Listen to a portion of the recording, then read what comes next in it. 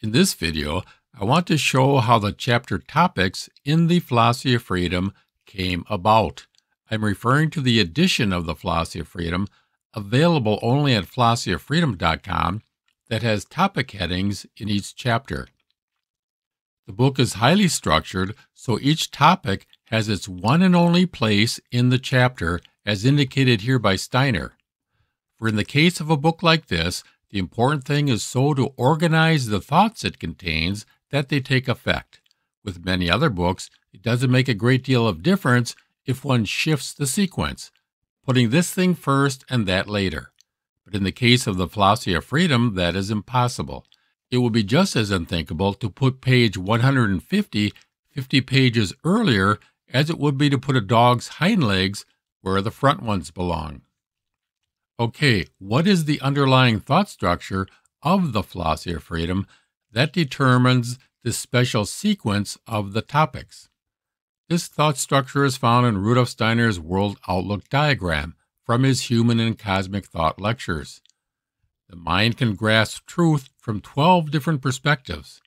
The World Outlook diagram places the 12 possible worldviews in a special order to indicate how they relate to each other. There are 4 major views placed at 4 corners. The other views are transitions between 2 of the main views. So between materialism and idealism are transitions to mathematism and rationalism. It is the same for the other views, which are transitions between 2 of the main views.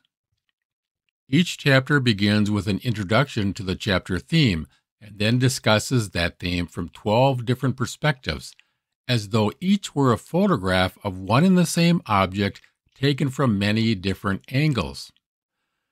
My Philosophy of Freedom presents the wide range of human standpoints, often masquerading under such strange philosophical names in a way that leaves the reader free of attachment to any particular approach and able to let the various concepts speak for themselves, as though each were a photograph of one and the same object taken from many different angles. If we place 12 topics on the worldview diagram, it looks like this. We have 4 main topics, topics 1 through 4 at the corners. Then topic 5 and topic 6 are transitions between main topic 1 and main topic 4. In the same way, the other topics are transitions between 2 different main topics. Now let's look at a few specific chapter main topics. In Chapter 1, Conscious Human Action, the first 4 topics discuss the 4 main elements of an act of will: action, the agent or I, the nature or character of a person, and the motive.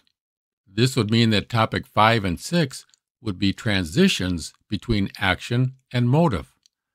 Topics 7 and 8 would be transitions between motive and I, and so on. This would be the structure that determines the topics for each chapter. Here are the 4 main topics of Chapter 2, the desire for knowledge. The main elements of desired knowledge is materialism, spiritualism, realism, and idealism.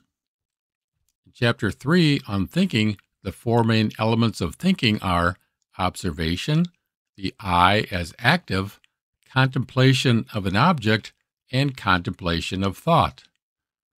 So you can see why each topic in the Philosophy of Freedom has to be what it is, where it is, and in a certain sequential order.